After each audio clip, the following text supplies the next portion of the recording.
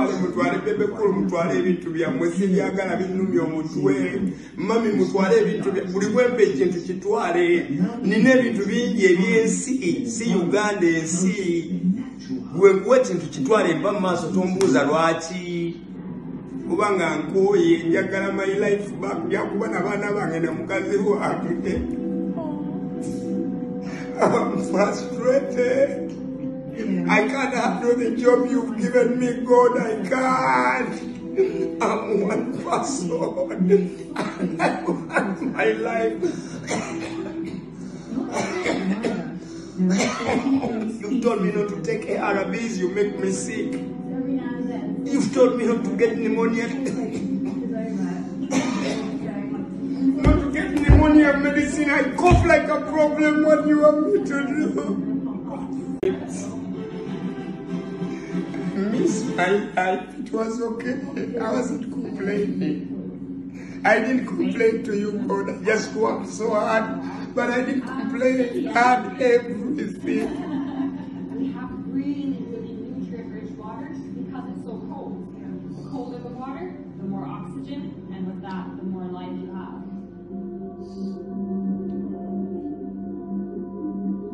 Elsewhere in the world, travelers' contact with whales is... Because I don't understand what's happening to my life. I can't cut myself. I can't cut myself. I can't cut myself because I want to.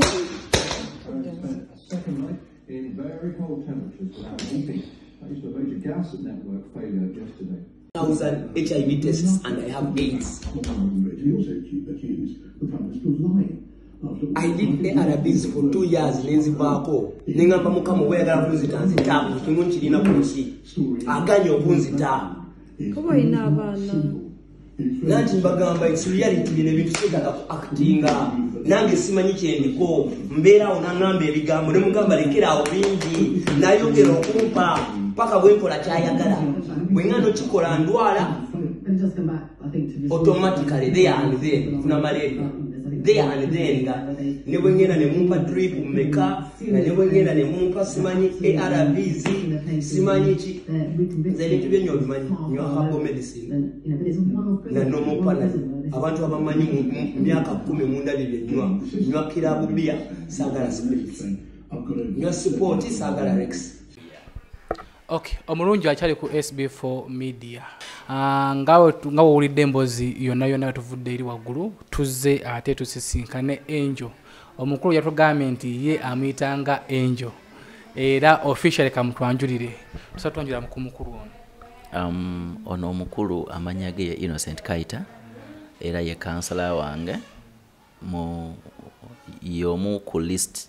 In fact tali omu ku list wabula yomu ku bantu bennenyumirizaamu abaza obulamu bwange engulu okuyita mu counseling, medication n'okunkamfatinga kunzizaamu essuubi n'okutandika okweraba nti nange ndi muntu.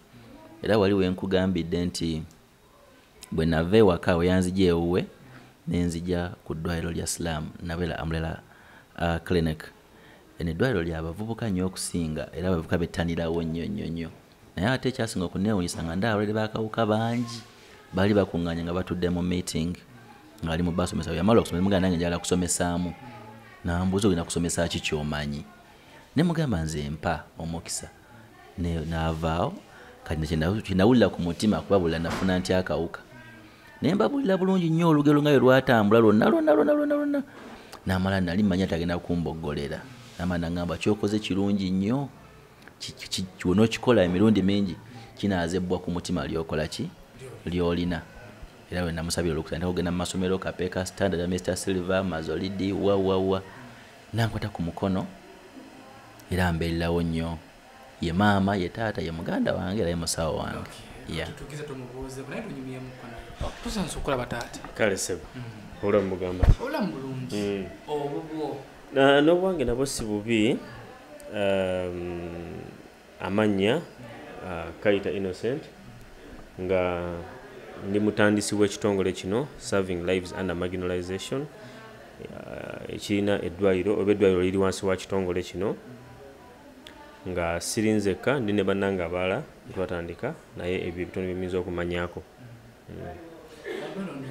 Omulimu ki gwe musinga okukola wange?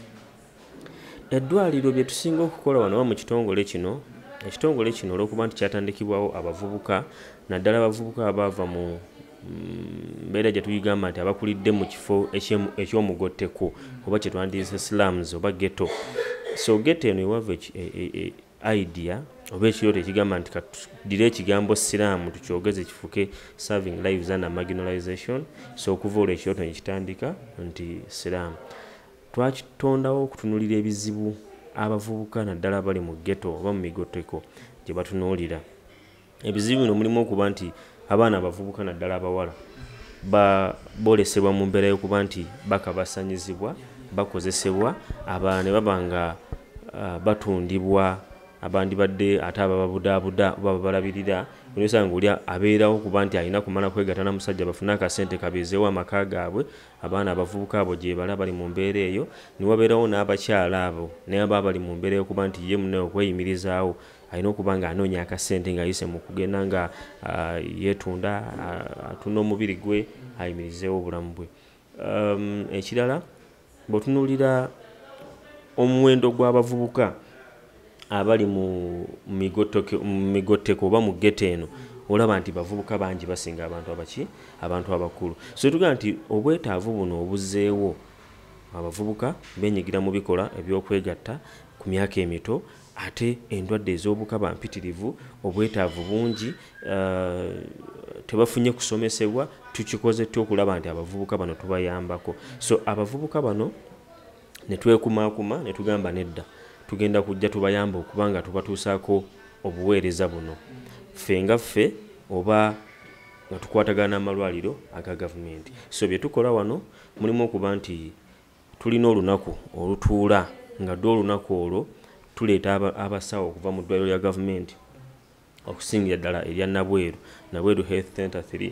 Eddwaliro eryo bajja wano ne bagabirawo eddagala eri abo abalina akawuka kye tulita community drug distribution point nti eno ddwaliro lyaffe ddyo kuba nti erina wakutuka ku levu yeetengeredde kugaba ddagala ly'akawuka naye abasawo okuva mu ddwaliro lya gavumenti erya Nabweru bajja wano ne tugabira abantu baffe eddagala. Then ekirala wano wennyini we tusinzira ne tugenda mu masomero ne tubuna mu masomero ag'enjawulo okusomesa abavubuka ebikwatagana ku ndwadde ez'ekikaba akawuka ka mukenenya engeri gye bayinza okwekuumamu mulimu life planning skills beeyimirizaawo batya omwana omuvubuka abeerawo atya yeeyisa atya mu bantu abakulu.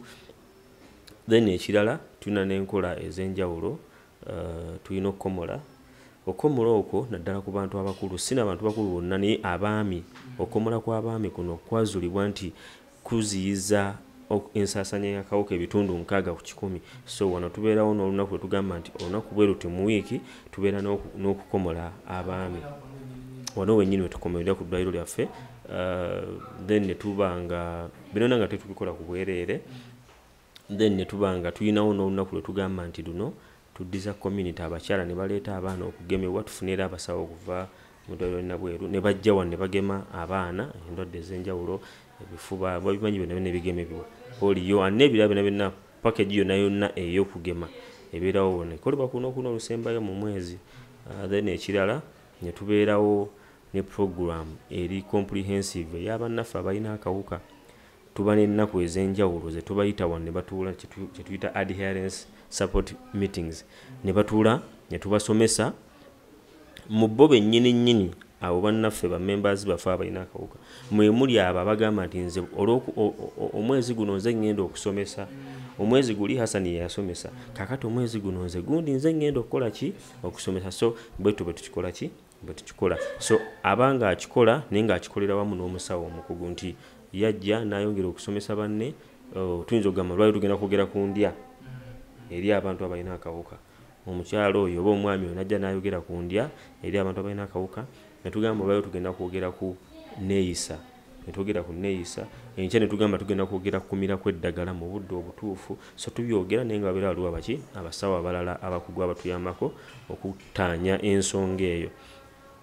Then ekirala tulina program eri awo era nayo si yanjawulo nnyo etambuliramu bwe tufuna ebintu okuva mu mikwano gyaffe ab'enjawulo okugeza nga engoye okugeza ebintu kwega kitwandiyise basic needs nti omuntu mu maka omuntu yandibadde yeetaaga ki bannaffe bano abamu abalina akawuka batunuliranga oba oli awo abamu embeera kwali butunuliranga story ya Hassan nti obuteesobola akaseera ako okwamuwaliriza okuba nga agenda anoonye engeri gy'abeezaawo obulamu n'afuna omukyalo oyo yamusiga akawuka so n'abavubuka gye bali bangi n'abakyala n'abaami gye bali eyo nga oli awo ng'ate mu kwongera okuba nti yafuna akawuka abamu n'agobwa ku mulimu nga takyasobola kubaako kyakula kivaamu kasente abamu nga bakola obulimu obutonotono so kati tulinawo embeera eyo ensawo eyo ekuŋŋaanya oba enoonya basic needs ez'abantu tulina mikwano gyaffe abatuwa engoye olina kuba nagamba nti mukwateho kilo 10 ez'omuceere olina agamba nti nze mbaweerezaayo akawunga olina kuweereza buto sabbuuni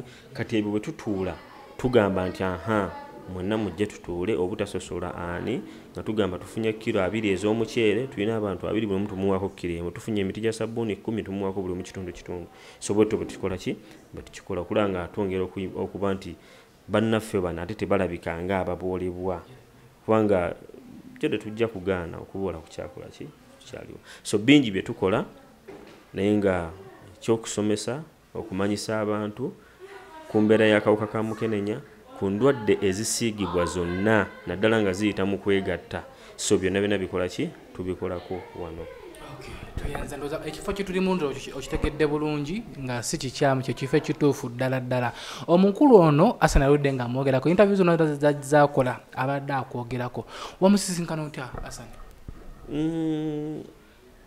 Nga bumanyi nti omuntu obeera ku mulimu naye omulimu ogwo olina kugamba nti waliwo omuntu bwati ne bwati eyeetaaga okuba nga ayambibwa so Hassan namumanya njagamba nti namumanya biseera si byadda nnyo naye waliwo omuntu eyanconnectinga ku Hassan oluvannyuma okuba nti Hassan yali mu mbeera etaali nnungi bagamba naye ekitongole kyammwe kiriko ekigambo nti serving lives under marginalization kiregeeza mulina abantu abo bemufaako abali mu mbeera erekeddwawo lwaki omuntu ono tojja n'oyogerako naye n'olaba omuyamba otya yentandikwa yange okutandika okukwatagana ne Hassan nayita mu muntu nantuusa ku Hassan ngenda okutuuka ku Hassan ng'ekyamazima yali yeetaaga okuyambibwa ate nno ennyo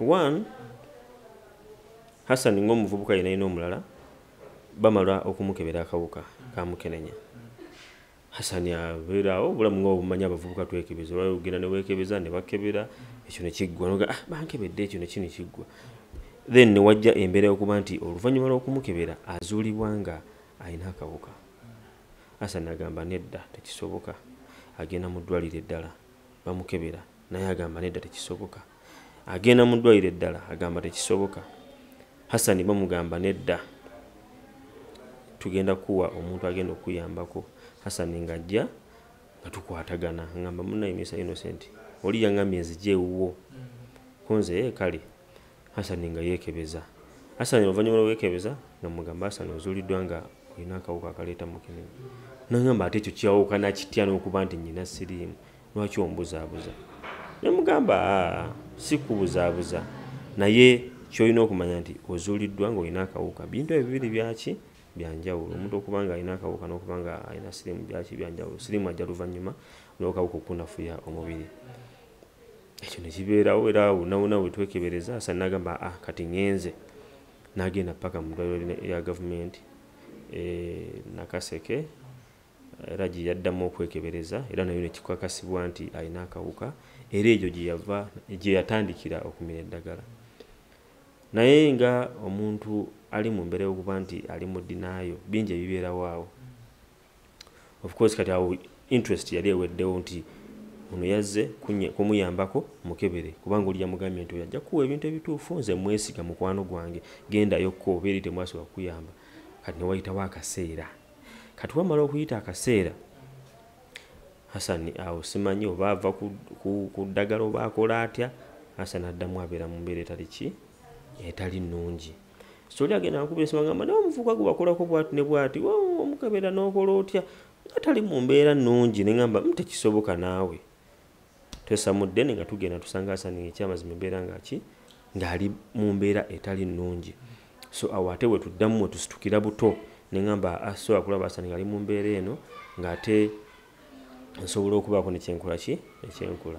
So ne tuddamu n'ajja nga addamu okumira empeke addamu ateerera paka kwe kudda ku Hassan okukola ki okudda engulu. Naye nga mu byonna weewaawo ye muli alina kya attachment y'amaanyi wakati we nange naye njagamba nti gaali maanyi ga Katonda okuba nti Hassan yaddamu okuba nti alina ku maanyi mubiri then nekira naye kennyini okumanya nti kye baŋŋambye nti neetaaga okumira eddagala kyeyali nsonga nkulu nnyo ebiseera ebyo. So okumira eddagala okwongera okwekkiririzaamu n'okuwuliriza ebyo ebyali bimugambiddwa mu kaseera ako nti bituufu era byalina okukola ki okutambulako. So n'atambulira ku mulamu ogwo n'agenda mu maaso ng'apiikinga then akaseera bwe katuuka namugamba Hassan bino bina weebiri naye what we can do jangu facility weeri twongere okugenda mu maaso n'okukola ki n'okukola ebintu ebyo. Naye nga nze mu kumugamba jangu tubeere eno ojje nga at least obeerawo nze nyina abantu bembeera nabo at least tobeera nnyo outside them jangu olabe nti gwe toli weka naye waliwo abantu ababa bali mu mbeera ekola ki eringa nga eyiyo buli awo n'okusingawo. So Hassan mukwe kujja tandika okuba nga muli yeewulira nga kitegeeza wamma waliwo ekisobola okukolebwa mu nze. Hassan atandika okwagala okwogera n'abantu wabulya bannange mumira eddagala lyammwe nga mukuba olwali kubanga mukubi wa lwali. Neŋŋamba okay kitegeeza Hassan wamma asobola okwogera n'abantu. So sorry by sorry najja nga yeegatta ku team najja nga afuuka kitundu kuffe n'okusinga ate bwe kyali emabega then n'agenda mu maaso n'okukola ki n'okukola emirimu gyali mu kukola kati. Okay. Aliko SB4 media tukyagenda ddala mu maaso tulina omukulu kati tuba tuyita dokita gayini no kakati omanyi bagamba nti mbulira gw'oyita naye kubuulira empisa zo.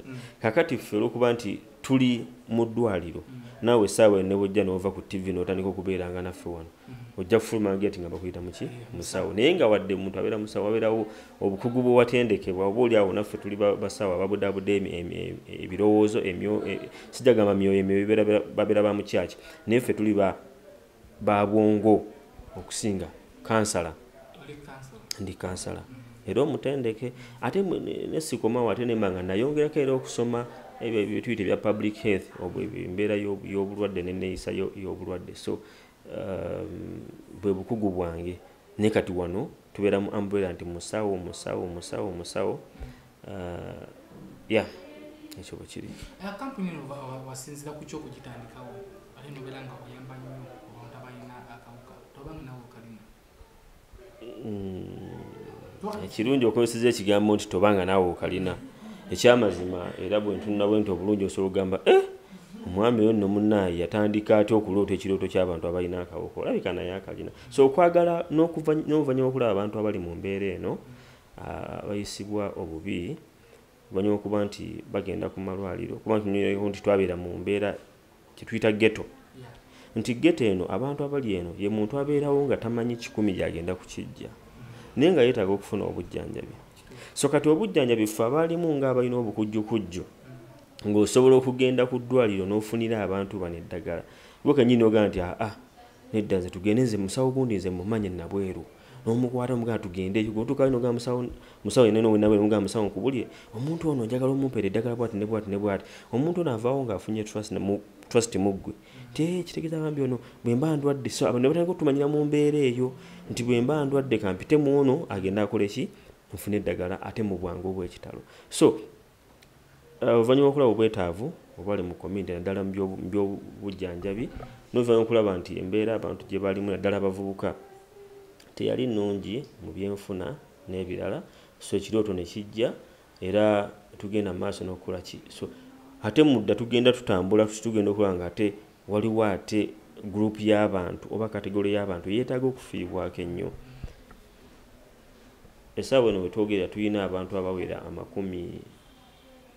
45 enamba egenda ekyuka budakiika naye bali wakati 4 na 5 already betulina nga bali ku ddagala ng'ate bano benkugamba tebayingidde kumala myaka 10 waliwo abantu boogenda nga bagaba eddagala ARVs naye nga gamba nti kuweza abantu betulina abantu 5 tubaweereza emyaka 15 naye nga ffe abaffe tebatutewadde emyaka 2 oba 3 nga tuli mu kubanoonya so bantu bazze batwegattako banyuma okuba nti kampeyini eno okuva Asanu yagamba nti nze nsobola okwogera n'abantu nsobola okusharinga emboozi yange n'abantu so abantu abo ne baba nga basobodde okujja abamu abaali baganya okutandika eddagala ne basobola oditandika mu kaseera kano ate nga si bakyali mu ntandikwa omuntu ajja nakugamba nti ze bankebera emyaka 2 emabega naye kati mpulira muli Asani koyogedde nange nja kutandika eddagala so abo nabo tubalina bangi so eyo embeera ezenga ne tukizuula ate nti emirimu gyaffe gijja gisiimibwa abantu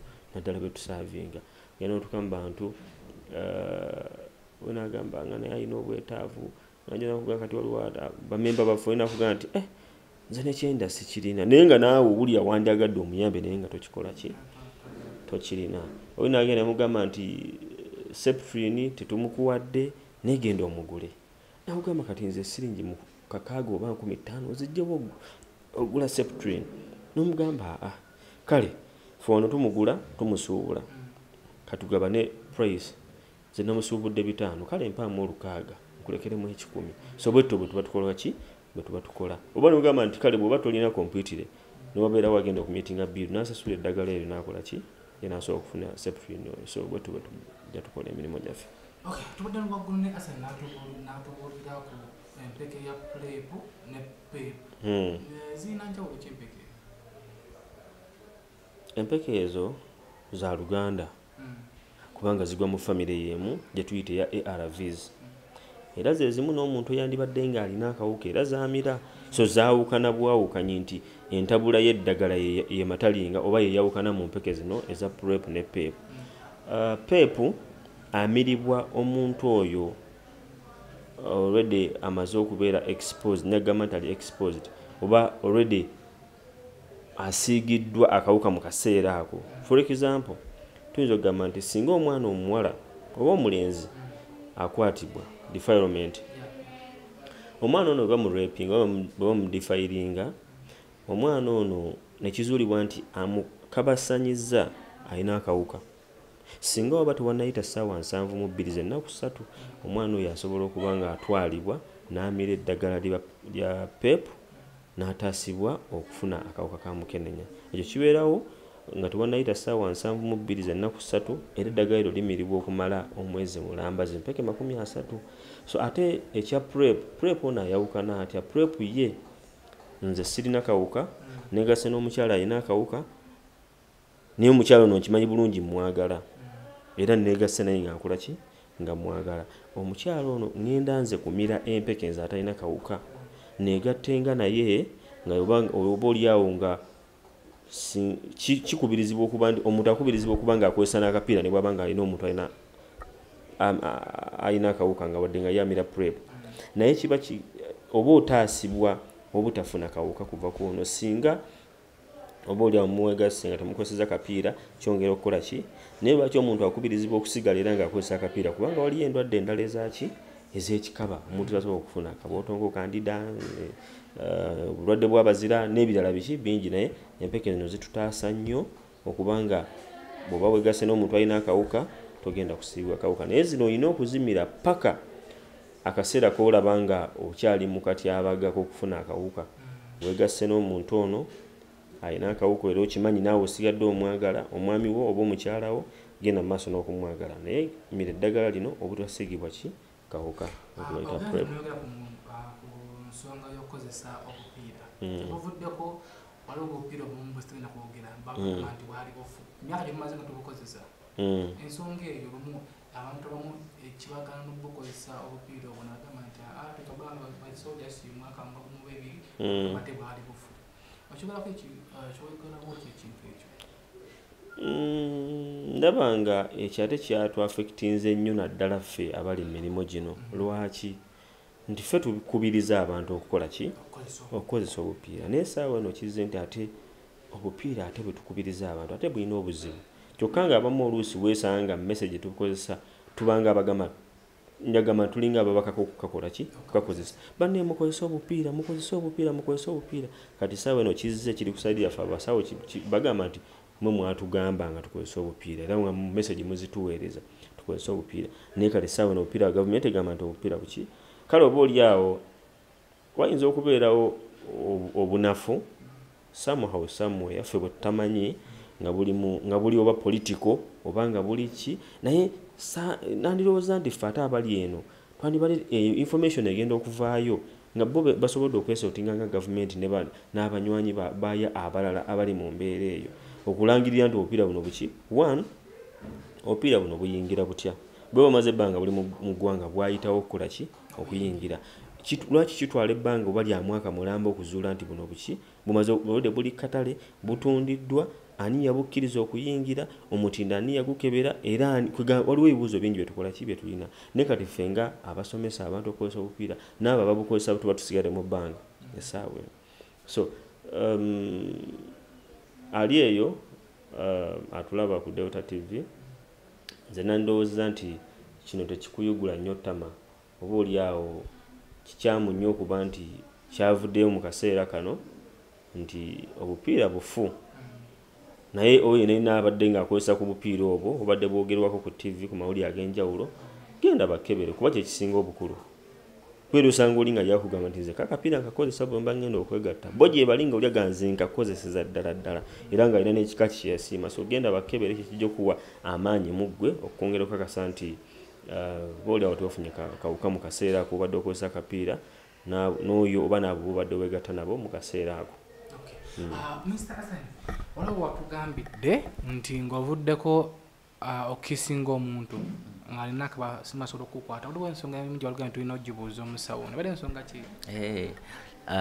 Yayogedde n'abuuza nti ng'oggyeko nti okisinga omuntu oba ng'oggyeko nti omuntu abadde afunye accident akawuka kayitiramu awo naye waliwo kye bayita fluids ng'ekibuuzo kiri nti mu fluids muyitamu akawuka era fluids kyeki? Kakati akawuka bwe kamala okuyingira mu mibiri gyaffe abantu kalina kye tuyita ko bwe kanoonya obuddamu bwako bwe kandibadde kabeera oba bwe kandibadde kasula. Akawuka ka mukenenya keekweka mu musaayi ekyo percentage esinga eri mu musaayi ne kabeera ne mazzi ag'abakyala agabavaamu wansi ne kabeera ne mazzi ag'abaami. Kati fluids ezo ssatu ze zisinga okubeeramu akawuka ka mukenenya naye oba oli awo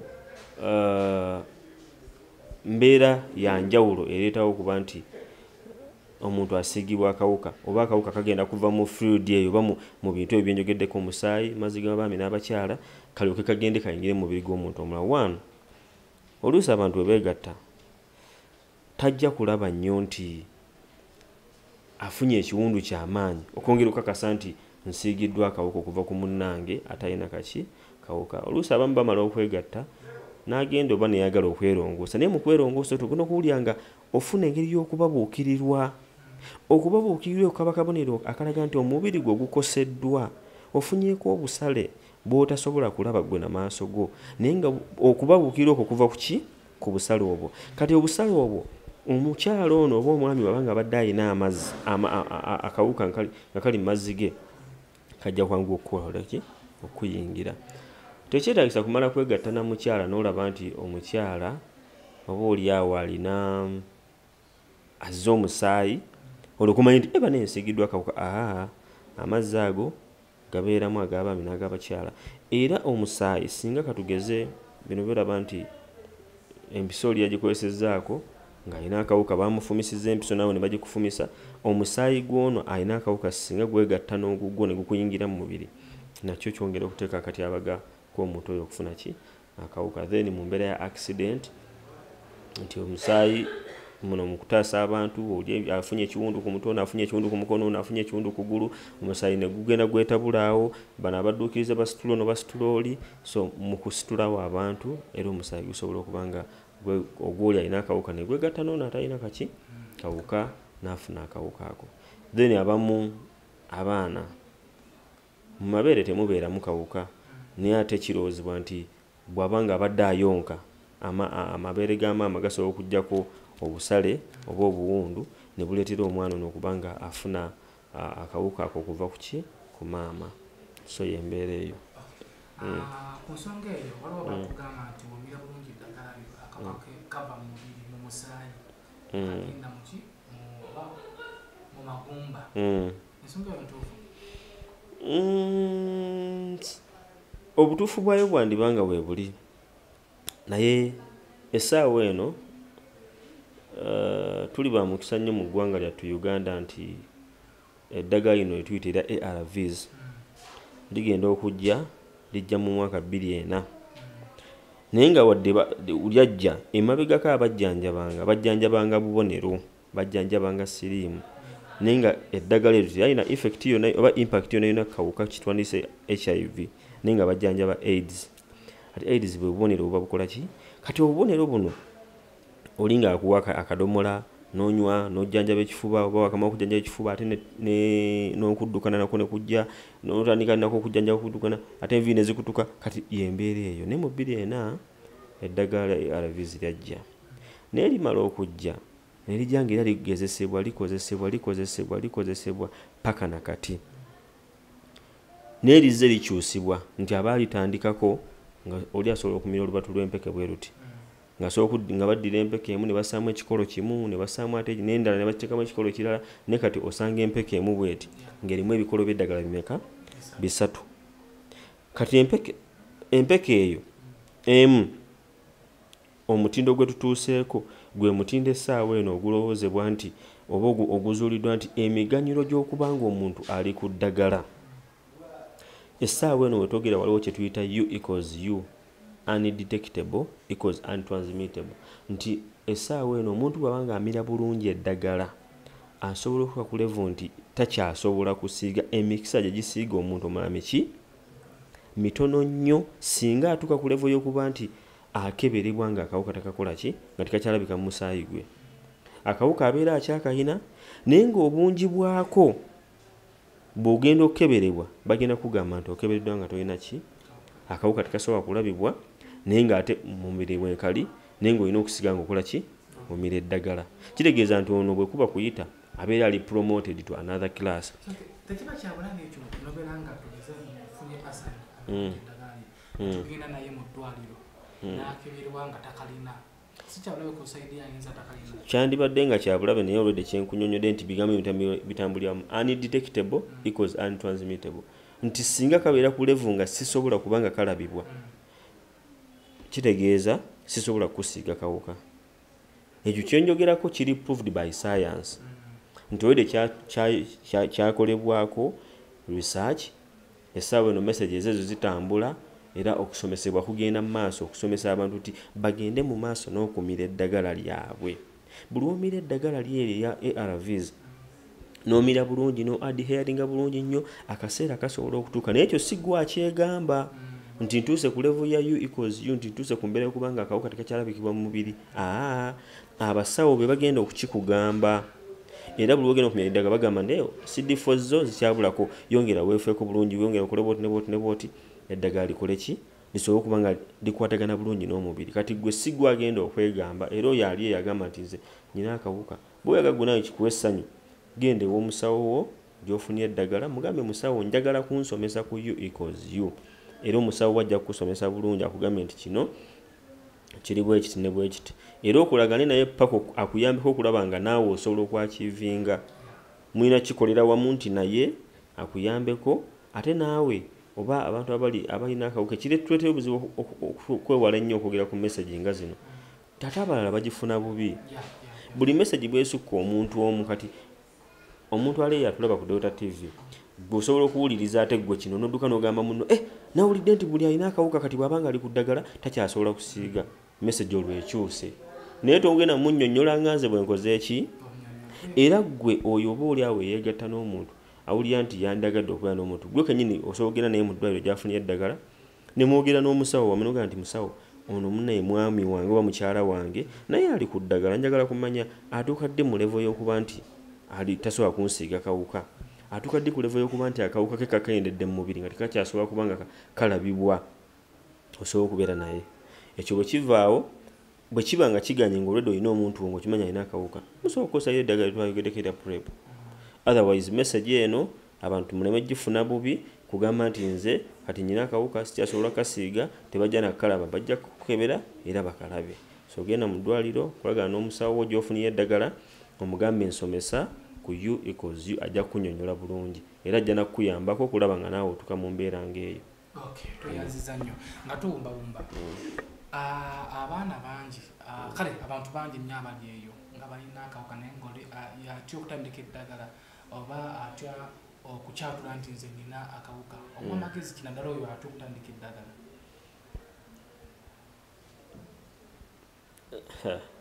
Waliwo embeera gye wandigambye nti omuntu yandibadde agigezesaako naye ate ekyo kiba kibi. You know, there is what we call learning by hard way. N'ogamba nti wakirika ngende bino bagamba nti bamala kwekoona ne bajjukira okubuko. Ekyo sandyagadde omuntu yenna n'akituukemu nti olinde lunaagwa ku ndiri olyoka ate osituke ogende okole ki ofune eddagala. Yenna yina kyovula gavumenti yo yagamba nti buli gwe tukebedde ng'alina akawuka era singa ova wanoogera mu ddwaliro lwa gavumenti nga ligaba eddagala lya ARVs ne bakebera ng'olina akawuka bafuba okulaba bateekawo embeera yonna etakukkiriza kufuluma ddwaliro nga tebakuwadde eddagala.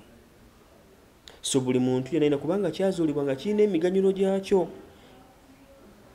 The moment you're treated positive, you're initiated there and then on art. Toyota agamba nti kangende kamala okwerowooza balina okuyisa mu counseling bakunnyonnyole kuba bw'ogendeko so kisobola okutwalira omwaka omulamba jjuko olwedde obulamu otandise obunafuya oba otandise okufuna ebirowoozo ebyo. So kirungi nnyo okuba nti lw'okebereddwa ng'olina akawuka lw'oba ogenda otandisibwe ku ddagala mu mbeera yonna yonna. So omuntu ali ku ddagala atannaba kulibeerako nkugamba kino nti oba atannaba kwekebeza embeera yokka yokka egenda okuyambako okumanya nti olina akawuka y'embeera y'okuba nti weesitudde n'ogenda webakeberera wonna wonna omanye embeera gy'okola ki gy'oyimiriddemu. Oyo yeekebedde ne bamuzuula ng'alina akawuka alina omulimu gw'amaanyi gutya alina okulaba nga yeegattagatta afuna obuvumu okutandika okumira ki eddagala kuba ate awo omuntu aba ayingiridde obulamu obulala bakingamba nti obulamu obulala kubanga omuntu bakugamba nti olina malaria ne wakuwa empeke nnaku 5 n'ozimirira ennaku 3 n'ogamba nti nze mponye naye ono agenda okuba nga amira empeke buli lunaku ate empeke nga z'amaanyi ku mubiri. So omuntu oyo aba atandise obulamu obupya bwe yandibadde ategeera ennyo obulamu obulimu okuboolebwa okusosolebwa so nga ye abeera alina okwegattagatta n'asalawo agenda akole ki amira eddagala. N'oyo akebereddwa nga talina kawuka ate naye alina omulimu munene ogw'okwongera okwekuuma obutakanoonya kakola ki kukafuna. Kyokka ate oyo olwedde ali ku ddagala alina okuba ng'amanya nti kimukakatako ye nga ye okulaba nga asigala ku treatment kubanga singa otandisibwa eddagala olwaleero ate enkya n'olivaako ate ekyo nakyo kibi nnyo nti ate wandibadde tolitandikira ddala naye kasita olitandika ati n'olivaako ekyo kiki kigenda kuddamu okutwalira akaseera okuddamu abasawo okutegeera tumuteeke ku ddagala kye ligenda okukola. Jjukira erisooka lijja kusooka oba oli awo likuweeyo ka side effect ofune okwekyanga ofune okulya ennyo ofune okuddukana ofune okukola ki okwagala okusesema okufuna emmembange bingi ebisobola okukola ki kati otandise olwedde ebyo bizze omubiri gubadde nga ogumanyiira ku ddagala olivuddeko mu mwezi gumu oba myezi 2 kati ate ogenda okuddamu okulimira nga ate awo terikyasobola kukola biri byo byakola ki nga lyongera kunafuyiza ddala. So ali ku ddagala libeereko guma eddagala lyo lirina emiganyulo gyalyo ebirowoozo weegattegatte ebirowoozo ebyo binyigiriza naye bijja kwegattagatta olabe nga obeera bulungi. What you can do oba kyosobola okukola kyonna kyonna noonya wali bakansalas ab'enjawulo oyinza oba oli awo obutasobola kujja wano waffe naye ate wonna wonna wogamba nti njagala kansala gwonakkiririza because it is about trust. Omuntu gwona genda okukkirizamu nti nze gunda ajja kunkansolinga bulungi genda ewa kansala oyo yogera naye because waliwo enjogera y'ekizungu egamba nti a problem once oba shared is half for what solved. Nti ekizibu ekyo ekigabanyiziddwako n'omuntu omulala osobola okwesanga nti ojja kugamba omuntu nti saalidde kyaggulo naye nga gwe kyeggulo kyotaalidde naye nga yakugamba yakomye okulya ku breakfast yajjo kati bonna ajja n'oyobuulira omuntu ono nti ojja kumanya nti maami nze nkaabala kuba saalidde kyaggulo kyokka gwe nkinnyonnyola ye teyalidde amaze ennaku bbiri tannakola ki so ebizibu bino ogenda okuba ovaawo nga ofunyemu okutegeera noga bambi kitegeeza bamize enkabi akajanja bw'ojja wano osanga omuntu ng'alina emyaka 35 ng'alina kilo 25 noga bannange nze nfa obula onosanga omulanga atali myaka gye gimu ng'ate so omuntu alina akawuka buli omu ayisibwa ki ojja kubeera ng'okaaba nze bankwata bukwasi oli akugambye nze tebankwata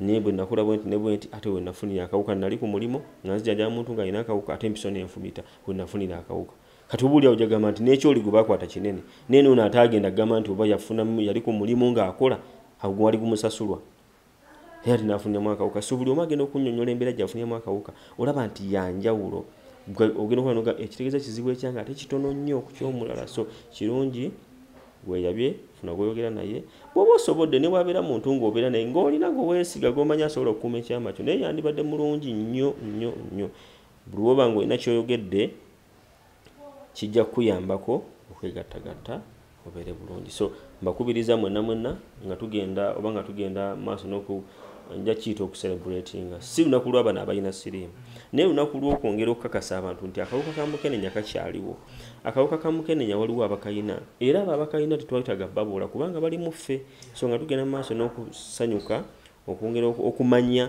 oba oliawo okujjukira bannaffe abaatufaako oba oliawo okwongera okujjukira nti akawuka ka mukenenya gye kali oba oliawo okwongera okubunya obubaka obugamba obutegeeza abantu okwekuuma tulina okumanya nti akawuka ka mukenenya gye kali era buli omu noonya embeera gy'osobola okuyitamu okuketangira ali ku ddagala genda maaso n'okumira eddagala ejja kuyamba tuyanza nnyo akasembo kushonyo kanjibuuze mukulu Senoga mikono gyange egimu gyaŋŋamba nti watandika eddagala eryo lisobola okusuula eddalu olumu liyinza okuleetera obuzibu ku mubiri kuba n'olemala olumu n'oloota emisota n'oloota emizimu kituufu ekintu ekyo nja kwogera bwe nti tutandikire ku mabega gano katono nnyo dakiika ng'emu singa okeera ku makya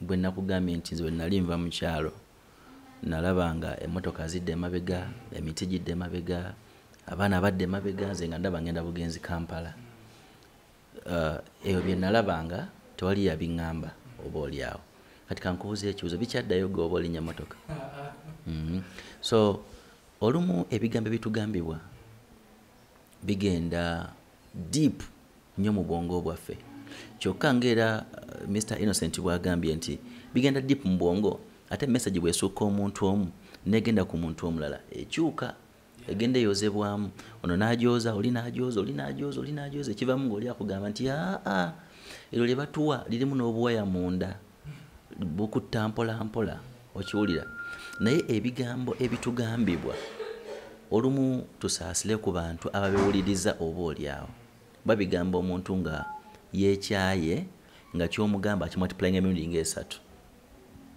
sometimes n'ababitugamba si bonna nti bali perfect mulimu akugamba nga alina obigamba genda olimire lijja kuwulira kamunguluze ojja kuleeta ebyoto bibi genda olimire okiwulira ate kati kyensuubira nti abantu abo baggwayo tebakyaliyo weero baalingayo kati baggwayo wabula kyentegeera nti kiringa woonobanga omize eddagala omusawo n'aggamba tokkiriza ddagala lino kusooka mmere munda leka emmere esooke munda ddala ligoberere ate bw'omala okulya bw'oti bw'owulira nga tosobola kulimira ddagala lino kkalu wakirikwata akawunga teekamu empeke yaffe naye sooka olye makkati mu kulya emmere eyo ng'ogitwaliriza eri makkati soona eri makkati kwata akawunga kaffe nyigiramu empeke yaffe kola ki egende amu ensobi gye tukola yeeyo n'odira n'omira empeka tolidde emmere yo bulungi oba tofuna ekyakola kitoka munda mu lubuto kati n'ogatta biri bye baakugamba ddala namunaye lyamaanyi abamu bagesa negundi mwemulina n'omukisa abalala lyabaloosanga nawe nekijja lyato kubanga regimu yaffe yonna nze babiŋŋamba era byandiko ono yalwanagana nange siriddamu naloose bantwala siriddamu naye nga kiri kikomawo baŋŋamba gundi yaloota afa gundi nze ndireetinga ku gundi okiwulira nange nendoota so kyoteeka mu bwongo kyekirina okujja for example olaba firimu nga ya horror yes olujja kola itibwa pap ugende bake kyosobola okulota bantwala naye nga kiri kyova okulaba kyokola kikyolota. So kati bakansala abali ennaku zino abali ku malwaliro olwaleero balina skills ezimala. They are okay with their work, baagala omulimu gwabwe ate basengejja bebagenda okugamba baki ba clients baabwe. One ono ajja ali desperate, kyomugamba kyatwala. Bw'omugamba nti mira eddagala lino terijja kukwisa bisinga oba tolidde, singa oba olidde ajja kikola limuyise bulungi. However lyalingayo eryamaanyi eryasujjira birala bye tutaagala na kumanya. Tuli ku nkola endala nga bwagambye nti ARVs ajja mu 2004 nera libajjanjabanga endwadde ze batamanyi nti bajjanjaba ki sirimba bajjanjabanga symptoms kati tukuba kuva kungulu paka munda olwaleero. Tuyanziza nnyo ndowooza emboozi gyo tugikomyawo kuba tunyumiza nnyo era tuyanziza nnyo dokita kutukyazaako kozi oli kansala si dokita. Naye okansolinga ba AIDS bokka oba naffe balina ensonga z'omumaka?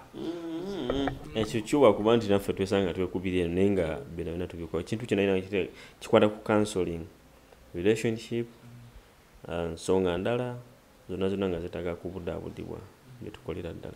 Okay, tuyanze tukyalirako naye nga batubadde tusinzidde eno nabweru eddwaliro baliyita bati ddwaliro lino ekitongole kiyitibwa Serving Lives Under Marginalization mu bufunze Silam, naye nga mu kyo tulinamu clinic registered gye bayita Nabweru Umbrella Clinic. Ekitongole kino kya gavumenti kya bwannakyewa ekitakola magoba oba kye tuyita non-profit making. Kitongole kya bwannakyewa kya bavubuka nga bwe nakutegeezezza tekikola magoba, kyova nti emirimu gye tukola gyonna almost gibeera gya bwereere. Ani abafujjirira bateekamu akasente? Tulina emikwano egy'abantu obuntu. Oli agamba nti nze nsiima kye mukola, n'agamba nti kamba weeyo 10 mugende ku ssomero, kamba weeyo 2, abo nabo weebali. Ne wabeerawo lwokuba naffe tulina ne clinic usanga muvaamu akasente ate akongera ogenda mu kitongole okukola ki okukola emirimu gy'ekitongole. Ne wabaawo ebitongole mikwano y'ebitongole by'abazungu ng'osobola nagamba nti kankuweeyo emitwalo 10 sijja $, n'emitwalo 10 egya Uganda oba omutwalo millioni nga 2 oba 3 ogende mu maaso n'okwongera okukebera abantu omusaayi. Koze bwe twogera essaawa eno tulina ekitongole kya bakiyita IDI, Infectious Disease Institute, kiri Makerere, n'ekitongole kyate ekyo kituyambako okwongera ogenda mu maaso n'okukebera akawuka ka mukenenya mu bantu abo betulowooza nti abaliyo mu ghetto, abali mu mbeera y'okuba nti bano bakyala bakola mabaala, abakyala bali mbeera za kwetunda ebyo biki, abakyala bakawuka kangi mu boso. Essaawa tulinawo omuyambi obwo obutuyambako okuba nga tugenda kuba nga tusaasaanya enkola y'okwekebeza. Tulinawo ne kye tuyita HIV self testing nti embeera eyo tukuwa kakiiti gwe n'ogenda eka mu kisenge kyo ne weekebera. So ebyo byonna tubifuna kuba nti tulina emikwano gyaffe abo abatuyambako. Ensonga muzitegedde bulungi. Atamanyi wano osobola omulagirira oba n'omwaka nambako in case nga yetaaza omukansolinga? Bali mu kitundu ky'e Nabweru oba amanyi Nabweru oba atamanyi Nabweru, bw'oba ova Bwayise tuuse Bwayise buuza ekidde Nabweru, bw'otuuka e Nabweru genda ku kisaawe ky'e Nabweru oba ku police, awo bw'otuuka awo n'otukubira ku ssimu kumpi nnyo ne we tuli awo, oba oli awo tuli mu ssimu nda nnyo naye ate ekyo eringa nga landmark gye tuyinza okukozesa nti ekisaawe ky'e Nabweru oba poliisi y'e Nabweru. Gwe bw'otuuka awo oba osobola okutufuna. Enamba yaffe ey'essimu oba eyange eri 0755 07 96 51 eyo yange ng'omuntu. Ne tubeera n'enamba gye tugamba nti eno ya SMS gy'osobola okusindikako SMS oba n'osindikako WhatsApp n'oddibwamu ekibuuzo kyo eri 0708 48 61 71. Eyo bw'ogibanga ogiweerezaako obubaka bwonna ofuna okuddibwamu awo. Oba kuddiramu naga nti kibuuzo kyo ne kiddibwamu oba ndagiriro oba kukola ki era endala yange y'osobola ogikwako direct. Then n'abali ku mutimbagano oba ku Facebook osobola okukebera nze ng'omuntu Kaita Innocent, osobola okuba nganconnecting era wano oba n'ogamba nti ngenze nkebedde ekitongole erinnya lyakyo liri Serving Lives Under Marginalization. Bw'ogenda mu Google oba ku Facebook ojja tusangayo okufa okumanya emirimu gye tukola n'obuweereza bwe tukola mu kitundu ky'e Nabweru.